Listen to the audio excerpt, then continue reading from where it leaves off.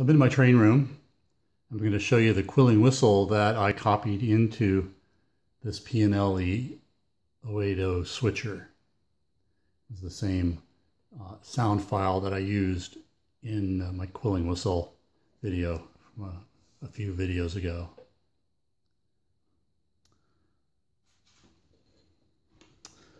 So I'm in the train room, I said, in front of my Windows 10 computer. I'm going to start up my RTC program so that you can see how it works with that program. The video doesn't come out really great when I try to videotape the screen like this, but it'll probably be good enough. Connect up to the TIU, start up the engine.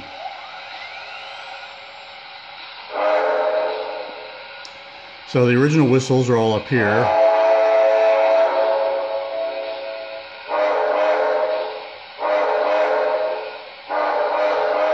You can hear what they sound like.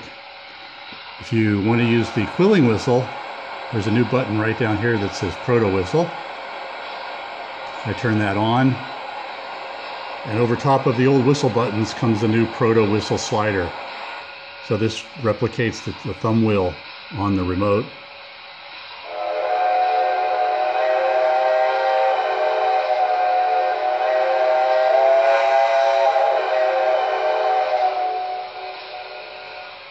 And then when I'm done with the Proto whistle to get back the original whistles, I just press that button again. So notice if I turn this Proto whistle on, unlike the remote, you can still control the speed and the direction and so on of the engine while you're using the Proto whistle.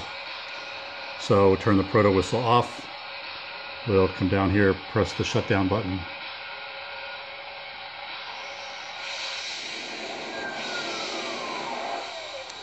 We disconnect from the TIU and exit.